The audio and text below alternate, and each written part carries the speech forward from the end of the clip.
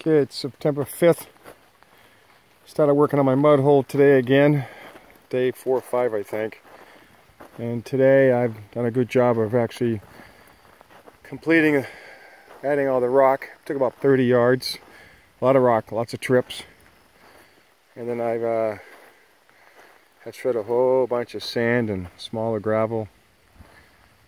Still going to clean up the sides. I have a trench over here that goes along the side here. I got to armor that, so I got to dig it out, armor it. So I've got another couple days in this area. Also got to protect my culvert a little more. But I put a lot more material on this road in general down here, and it's looking really good. Hopefully another 2 days up here working, then I can head up the hill.